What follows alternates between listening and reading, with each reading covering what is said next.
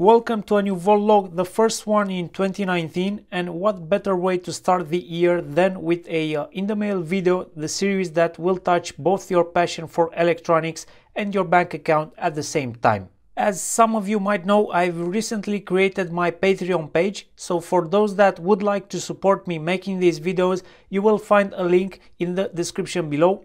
Any pledge amount is appreciated, even $1. Just imagine if half of my subscribers would be pledging $1 a month. And if you can't offer any donations, that's fine too. My content will continue to be free. I'm gonna start the year with a new car plug charger. This one is from Baseus, and as you can see, I've already opened the box and tested the charger. I wanted to have a quick charge compatible charger because I am using a 10-watt wireless charging pad that works best with a QC compatible charger because it will switch to a higher voltage and it will deliver power more efficiently to the pad. It has two outputs, one is USB Type-C, the other one is normal USB, and it supports quick charge on both of these.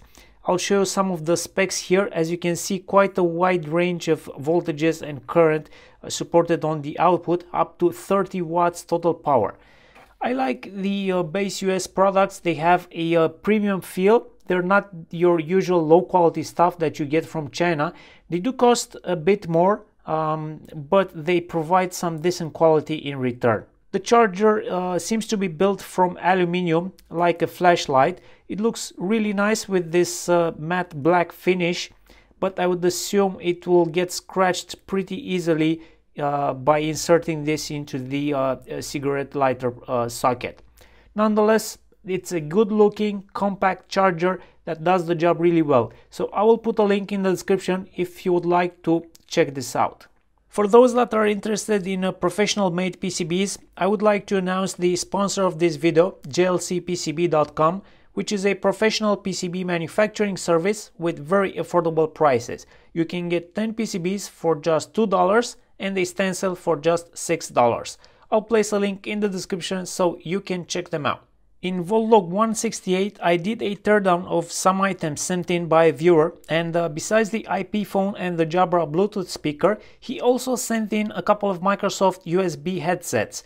But unfortunately they were old and the earphone pads were disintegrating, making a mess. The first time I ordered a set of these, just to check them out and see if they work as a replacement, immediately as I confirmed they fit the headphones nice, I ordered this second set because I had two headphones, so here they are. Pretty cheap earphone pads. They're not excellent quality. I don't expect these to last very long, but they will allow me to use those headphones at least another couple of years because they just work. Next I have a set of 10 pieces of these plastic pry tools. I got them in a nice blue color, very inexpensive for a set of 10. They claim these are ESD safe, and I use them pretty much all the time when I need to take something apart. And because it's a trend, every piece of equipment these days tends to use some sort of plastic clips or glue to hold the enclosure together, so everyone should keep a set of these in their toolbox.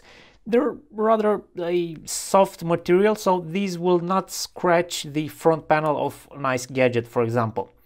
I'm also using these to unclip various small connectors inside devices. I prefer to use something like this over tweezers. It feels like you could break less with one of these if it snaps into the PCB, while with the tweezers you could do some damage. Next I'm gonna show you a really nice panel meter which can do 150 volts and 15 amps measurement. It has a nice backlit graphical LCD, and just let me connect it to a power supply to show you how nice it looks and what kind of measurements it offers.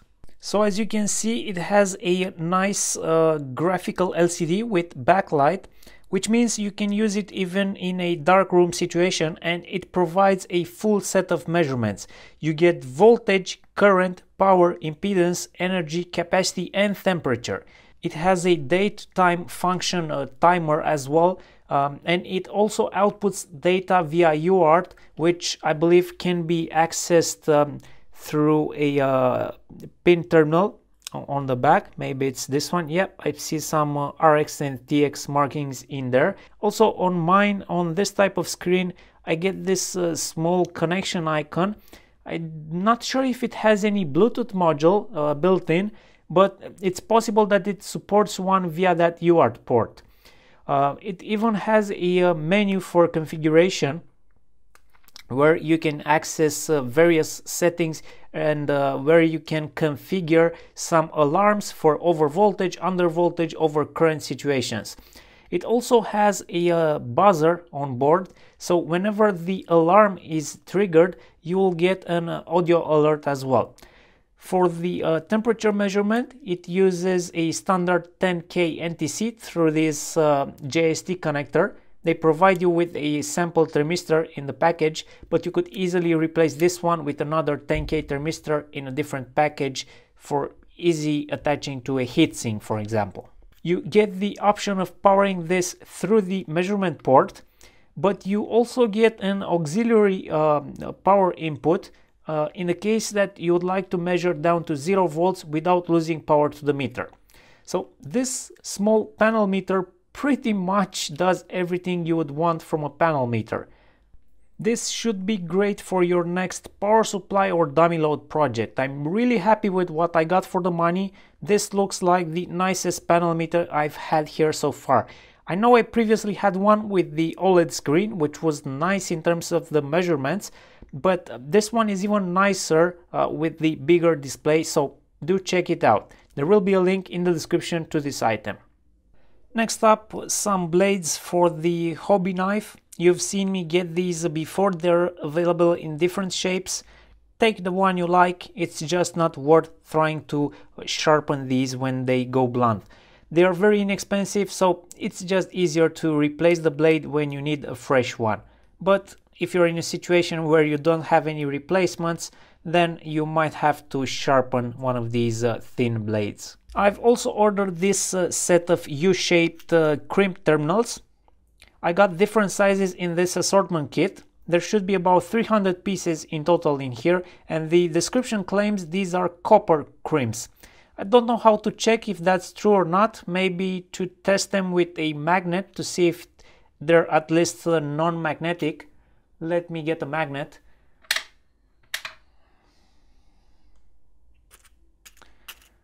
So yeah, they don't stick to a magnet. That doesn't mean they're copper, but at least they're not some painted steel. I will also be needing a crimp tool to use with these.